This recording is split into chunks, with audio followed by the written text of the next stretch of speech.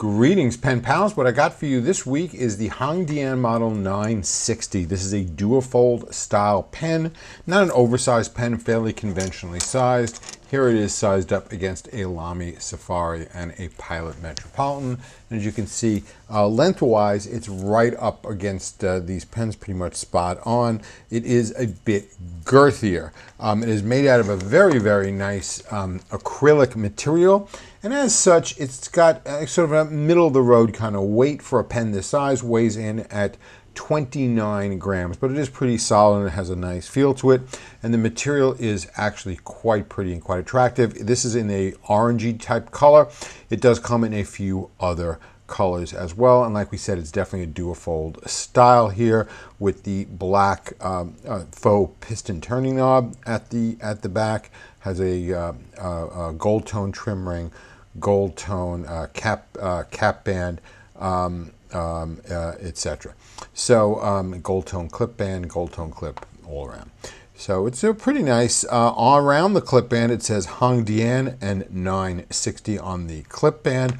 On the top of the finial, it has a little dove emblem with some like laurel wreaths around it. It says Dian and World Peace, which is certainly admirable. It is a screw to uncap pen, and it unscrews in 1.5 turns. The clip itself is actually a pretty nice clip, pretty conventional clip, but gets the job done. It is a bit stiff, but it does work quite nicely. The pen does post. It does not post deeply at all. It actually posts sort of shallow, so the pen is quite long when posted, but it is on there pretty solid. Again, I'm a big fan of posting. It's actually, I think, a little on the short side unposted, but that's just my personal preference, like I said, because I'm a big fan of posting pens. I will say there is a little bit of back weighting going on, mainly because the pen doesn't post deeply, and this is just extending way back here. But, you know, it's fine with me. The section is a nice section, matching same acrylic as the rest of the body. You have a little trim ring there, but the section is fairly short.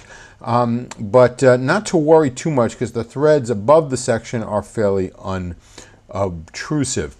And it does have a bit of flare out at the end and an additional trim ring before you get to the nib, which is a very nice number 6 size, two-tone steel nib that says Dian, it says 1997, and an F for fine. It has some scroll work and has a logo, and then it's got a bunch of names written in Roman characters, but Chinese names written in Roman characters.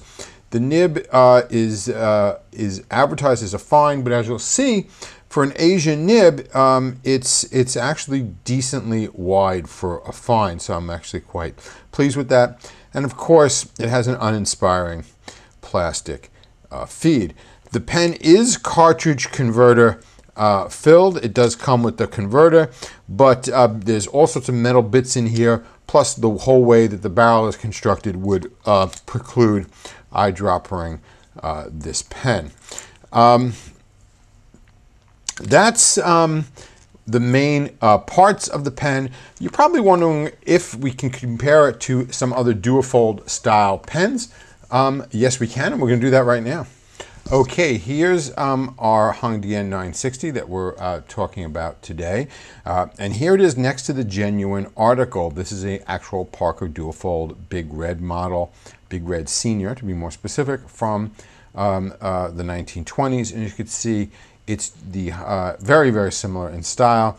The Dian pen is just a fraction longer.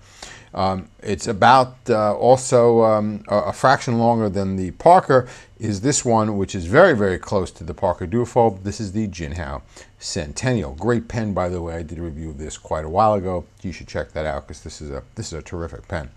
Also a terrific pen is the Moonman M800, which is right here, and as you can see, is actually just a tiny bit longer than these guys, and about the same as the Dian. So as you can see, this is sort of duofold sized, duofold style, etc. So very much a duofold type of pen, evocative of those. Now I know what you're thinking. How does this pen write? I'm not going to keep it a secret anymore. You want to see it write? I'm going to show you it write, and I'm going to show you it right now. Okay, folks, what we're writing with here today is a Dian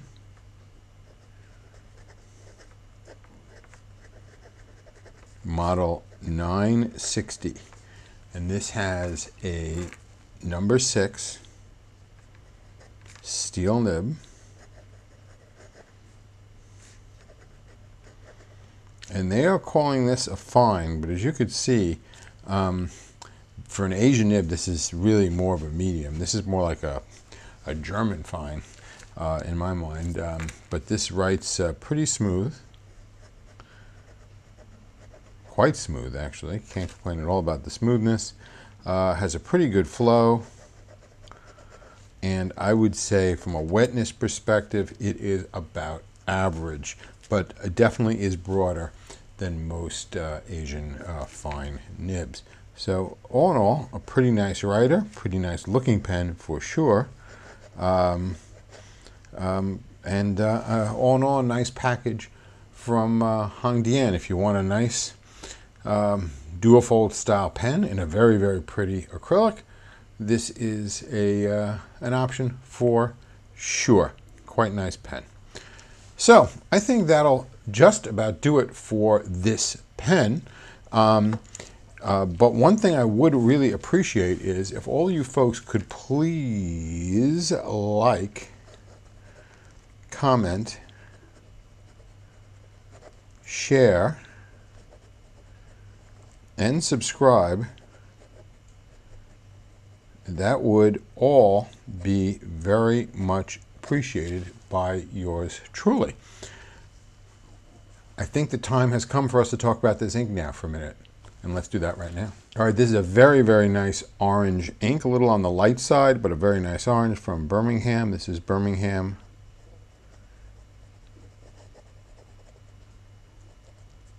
Safety Vest.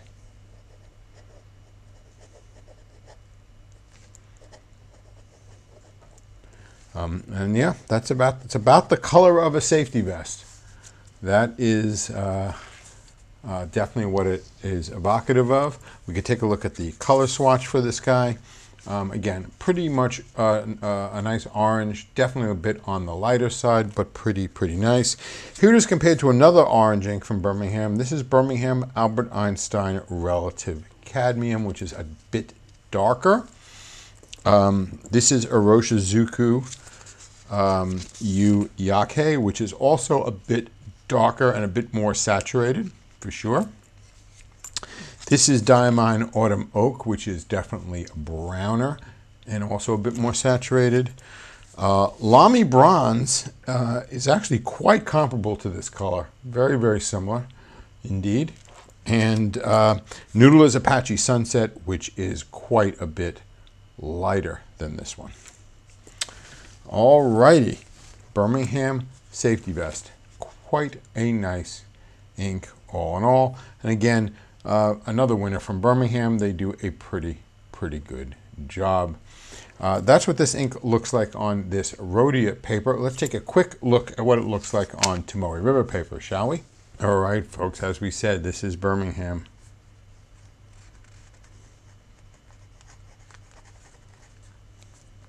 Safety Vest.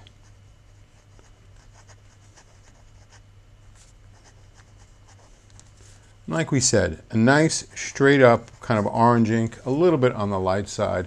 You get a tiny bit of color variation on this Tomoe River paper, but really, you know, no sheening or anything super fancy like that. But a very nice ink. The ink that is quite aptly named, because that is definitely what comes to mind, at least in my mind, with this particular shade of orange. Well, I think that'll just about do it for this video for this week. I sure hope you enjoyed watching it, because I know I certainly enjoyed making it. And as always, until we see each other again, have a great day. Bye-bye.